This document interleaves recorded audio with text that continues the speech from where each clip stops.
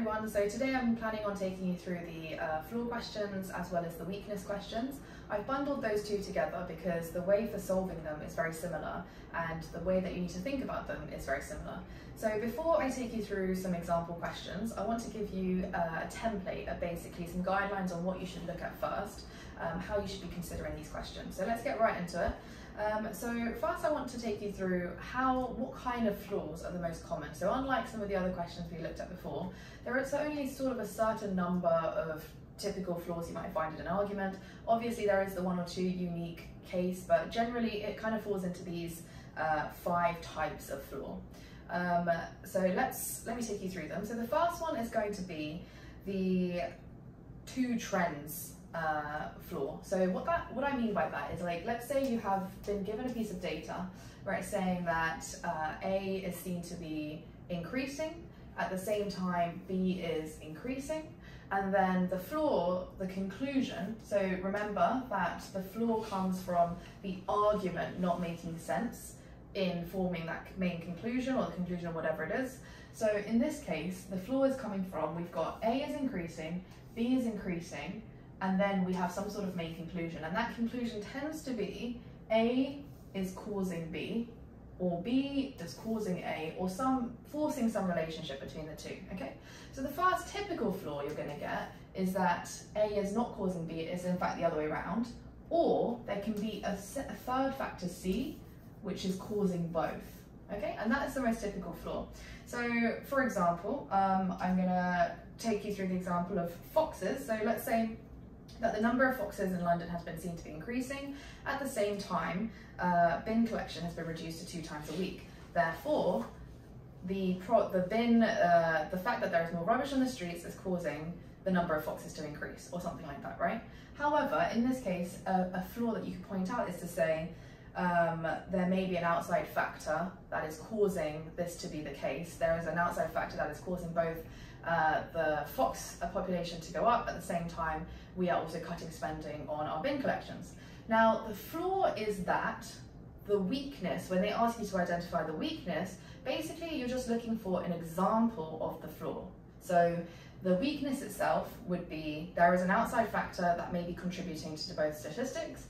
The flaw, sorry, is that, and then the weakness would be something like, the government has been forced to cut spending on controlling the fox population due to budget constraints or something. That would be identify the weakness, and the flaw is basically you're looking for an explanation of what it is, if that makes sense. So that's the first type of flaw that you may discover whilst you're doing this exam. The second type is when the argument uses a very specific example, and then that is the entire basis of their argument. Now I want you to differentiate that between being given an argument and then it is exemplified through something. That's absolutely fine. It is when the entire argument is based upon very specific example that is the problem. So you don't want to generalize too much in the actual argument. So for example, I put up another example here. So if we have something like beach holidays are better than mountain holidays being the conclusion, and then what the argument is, nothing else is given to you. All we see is a study of holidaymakers in the Maldives stated that they preferred their beach holiday over mountain holidays. So you can see that there's no kind of reasoning. So you can see there that there's no kind of reasoning given, it's just purely based on the data collected there. And even if there were reasoning given, let's say the people in the Maldives claimed beach holidays were better due to the happiness they feel from being in the sun. That's still not enough because we're basing it upon one study. Now, if there's another argument given to you, something like, you know, in the Maldives and then also in Bahamas and then also here and here and here, that's completely fine because we're presenting enough of an argument that this is the case and this is something that's generally supported. It's when we're looking at one specific example, something that it could be, that one case could be an anomalous thing, then that is a flaw in the argument, okay? Now, again, how could this appear on the weakness side? Well, as I said, the weakness is the exemplification of the flaw. So in this case, it could be something like, maybe point A would say, another study in the Bahamas found this not to be the case, or something like that. That would be the weakness. Okay, so the third point that I wanted to talk to you about is the completeness of the argument. So what we mean by that is, has there been a step in the reasoning that has missed? So have we gone from A to B and then straight to D, and we've missed out C? If that is the case, that would also be a very typical flaw. So consider how you would structure your own argument and thinking about, is it complete or not? So was everything considered fairly, essentially, okay?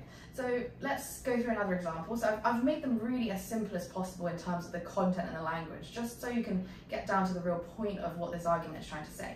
So in this case, I'm saying, Sandra and Tim, they're deciding between a running club and a swimming club. The next sentence is saying, running can be bad for your knees, right? And therefore, they should join swimming club. From there, it should be pretty obvious for you guys that the point that's been missed there is, okay, but what about swimming?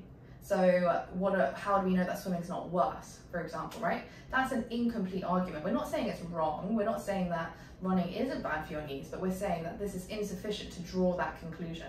So basically the flaw, if it was an identify the flaw question, the sentence you would be looking for would be something like, the argument fails to take into account but that swimming may also have costs to it, okay?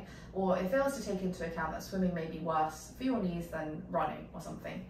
Now, if this were the same argument, but then you're given an identify a weakness question, then again, you're looking for an example of it. So a weakness could be something like, you know, swimming is actually bad for your knees or something like that. Or it may appear in that first form actually, but generally we're looking for an actual sentence that would weaken that argument directly, okay? So would weaken the argument would be saying something like, swimming is in fact much worse for your knees than running.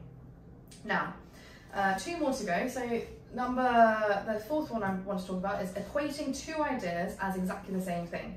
So sometimes arguments will use terms and definitions, ideas quite interchangeably in drawing conclusions. So in the argument they'll use a certain language, and then even when it's not precisely the same thing, they'll draw a conclusion from that. So what I mean by that is, I think an example would be the easiest to do that with.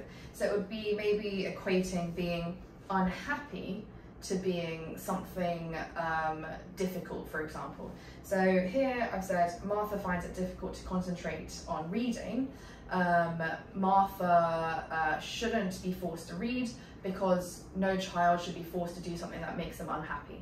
So you can see we've got sort of a weakness there because we've said basically that difficult to concentrate is going to be equal to happy. So anytime that an argument uses kind of subjective words or sort of adjectives or anything like this, and then draws and then basically equates them to each other, that is a flaw in the argument because you're missing something there, okay?